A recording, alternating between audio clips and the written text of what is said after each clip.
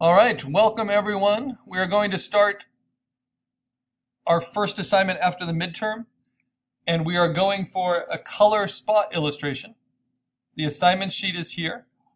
If you go to PhotoBucket into our class page, you can see examples under assignment 7 of past students and my instructor examples. So the first thing you need to understand is what a spot illustration is. And what a spot illustration is a free-floating image that's not contained by a rectangle.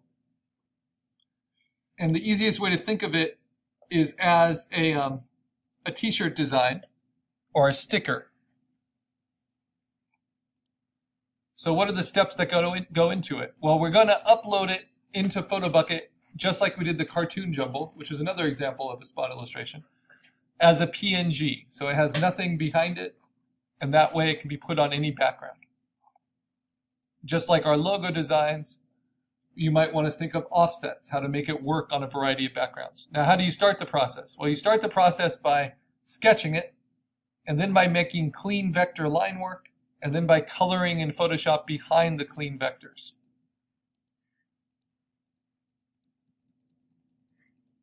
So we'll skip ahead a little bit. All right. So this is one example, right? You have a nice refined sketch. The theme for our spot illustrations is angry elementals again, because we get to do it as a logo and then really embellish on those ideas, make them a little bit more individual with the spot illustration with more detail. And then we color behind the line work, but in some cases we will replace the line work with color. That's called a color hold. Vector line work, sketch, so not the most refined sketch, right? So there's a lot of ways you can bring this together. The vector line work is created through compositing, kind of like we did with the cartoon jumble, and then live tracing in Illustrator, and then coloring behind the vector line work. And this is just the simplest type of digital color. This is called flat color. No gradations. Vector line work, digital coloring. This is called duotone color, where you have a light and dark variant on each local color.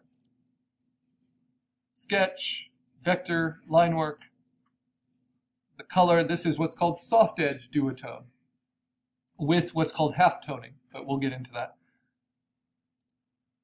And then you can see how it can be used on different products, different backgrounds. Vector line work, duotone. This is cut edge color. So the color is very cleanly either a highlight or a shadow within each local color. Question, Jeff?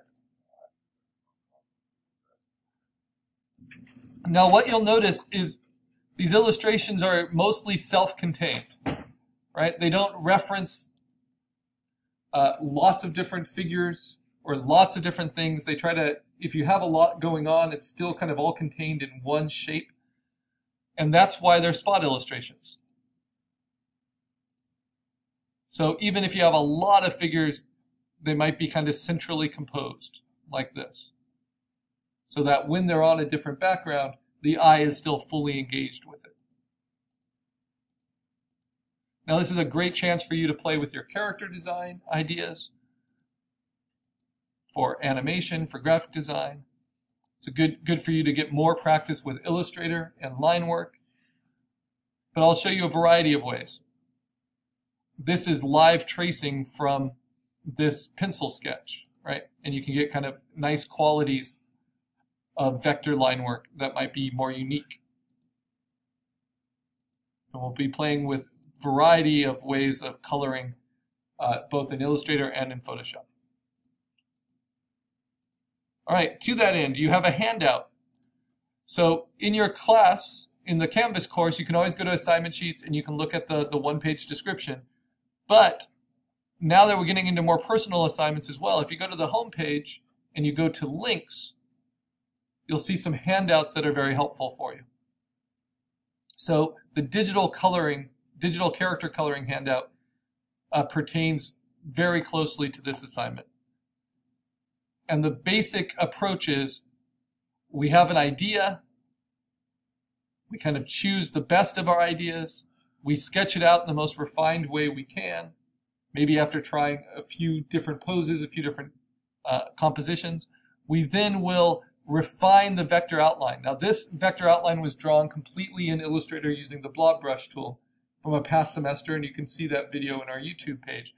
But another way I could do this is simply print my sketch out at the size I want to ink it, put tracing paper over it, ink it with a permanent ink pen, scan that tracing, and then live trace that as vector line work that I then clean up in Illustrator.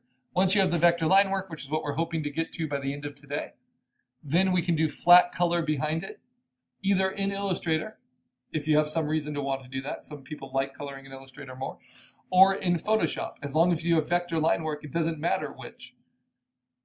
And then we can go about the different processes of digital coloring, which is adding highlights, softening duotones, doing different variations on what's called duotone coloring, whether it's hard-edged. Hard-edged is here, or cut edge. It's like cell shading and animation. And here it's soft-edged and gradated. And then we can finish it off by going over the top of the black lines and replacing the black line with something.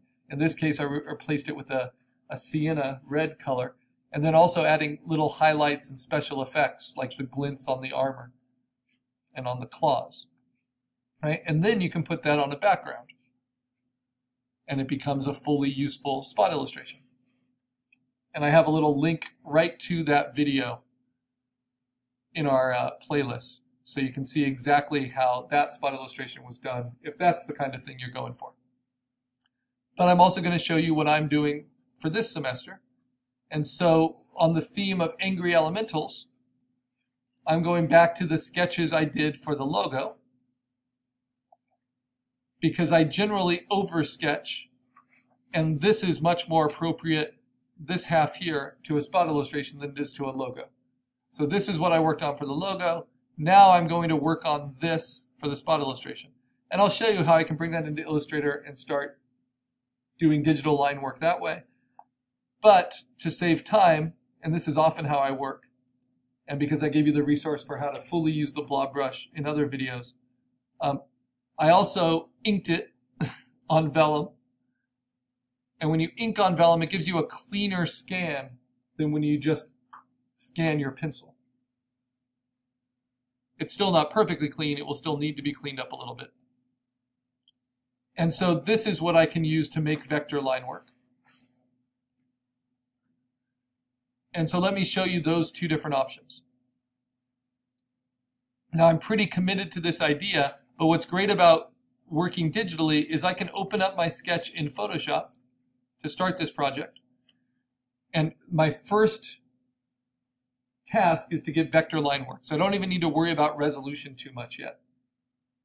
But instead of just doing a screen grab of it with my camera, I did scan this with a scanner. So it's 5 by 6 inches, not very large, but it's at a 400 pixels per inch resolution. And so I do recommend, even if you're working from just a pencil sketch, as long as it's a refined sketch, we probably want to use the scanners at the back of the room instead of just using the cameras in the computer, so we get a higher resolution scan. Okay, so the first thing I'm going to do is I'm going to isolate it, duplicate it, turn off the background, clean it up a little bit. I don't like to do any image adjustments on the scan itself. I like to do that all in Photoshop. So first I'll try a quick auto tone adjustment, and then I'll go right to levels and really start cleaning it up. But because it's a pencil sketch, you'll see it won't get nearly as clean as my inking. But that's a good start. Now I can save that.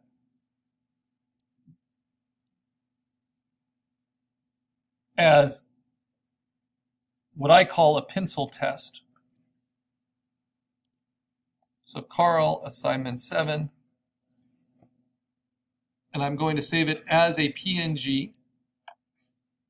And the reason I have test in there is because I'm bringing it into Illustrator. Okay, so that's one. Usually I would save to the desktop. I probably should have saved to the desktop, so let's just pretend I did. The next thing I can do is I can do the same thing with my ink one. This is just to show you the different options. With this one, just to see how it's a little different when I clean it up in Photoshop. So this is just the scanned inks. I'm going to go ahead and crop it because I inked it, I had already isolated it. I can duplicate it, Command J, do auto tone, see if that makes any difference. And then I can go to levels adjustments, brighten the highlights, probably most effective, darken the midtones, decide how thick I want those to get. Right, and clean it up kind of as best I can. And then I'm going to save this as an ink test. Karl Assignment 7 ink test. As a PNG to the desktop. Command D is my shortcut to navigate there. So I have a pencil test here. I have an ink test here. I'm now going to leave Photoshop.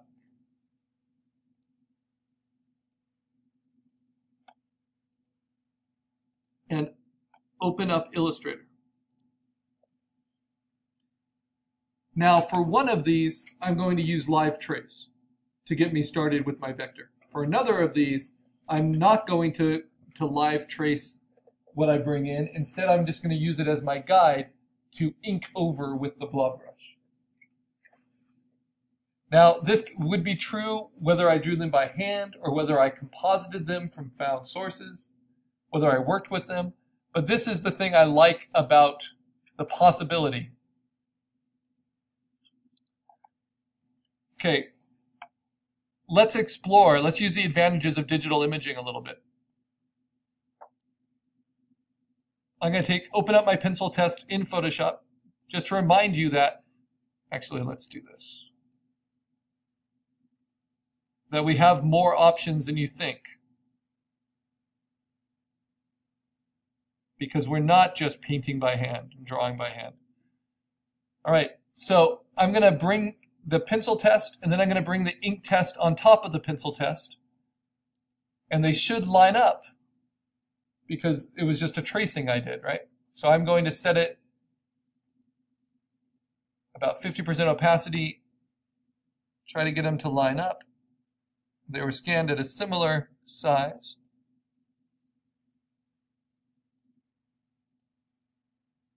But at a slight tilt, use the arrow keys.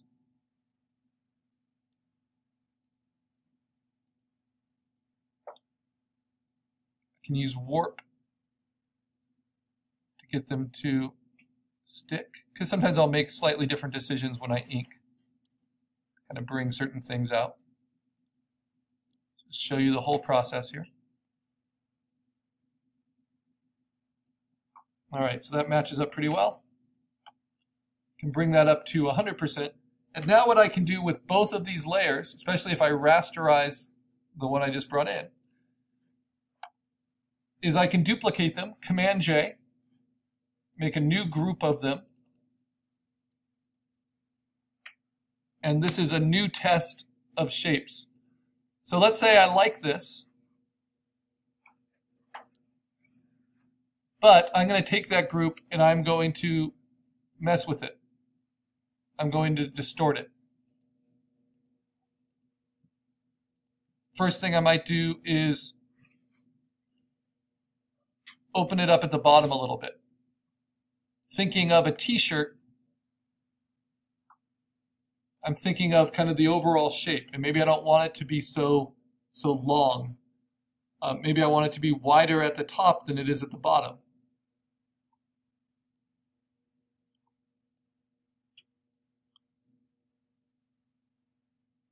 And maybe this might be a little bit more fun, like almost more circular, right? And more versatile. And then I can compare. What do I like better? Turn these off.